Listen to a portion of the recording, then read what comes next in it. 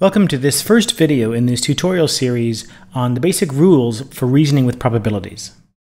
In part 1, we'll be looking at some important preliminary concepts that we'll want to have under our belts before getting into the rules themselves.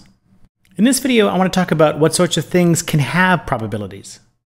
I know we did a whole course on philosophical interpretations of the probability concept, but in applications, you generally see one of two different languages used to talk about probabilities.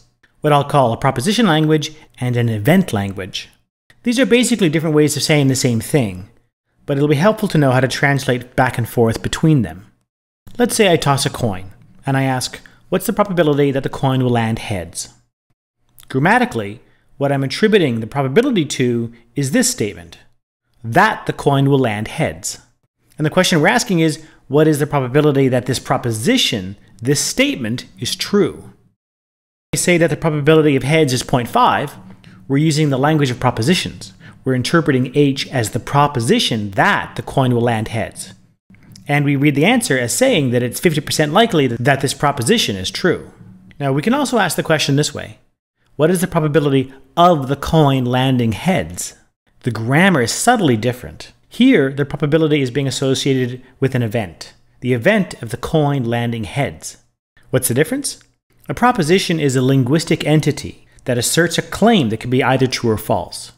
An event is not a linguistic entity, and events don't assert anything. They aren't the sort of thing that can be true or false. An event is a state of affairs in the world that either happens or doesn't happen. So in the event language, we interpret the probability of heads is 0.5 as asserting that the probability of an event occurring, the event of the coin landing heads, is 0.5. For the most part, you can think of these as just two different ways of saying the same thing. So why do we have these two different languages? Well, the proposition language is most natural when we're talking about what beliefs can be inferred on the basis of what evidence, or how likely it is that the conclusion of an argument is true given the premises. This is the domain of inductive logic, so you're more likely to see this language in a logic text. Also, the proposition language might be more natural under certain interpretations of the probability concept than others. For example, statements about subjective probability, where probabilities are associated with degrees of belief, are more natural in the proposition language than in the event language. On the other hand, the event language is more commonly encountered in statistics and probability theory textbooks, and it's often the more natural language when talking about statistical analysis of data. It's also more natural when we're using, say, the frequency interpretation of probability, since frequencies are usually defined in terms of ratios of events. The main point here is just that you'll encounter both ways of talking about probabilities, and in most cases you can convert back and forth between them. The mathematical rules are applied the same either way. It's just a matter of how you interpret the language.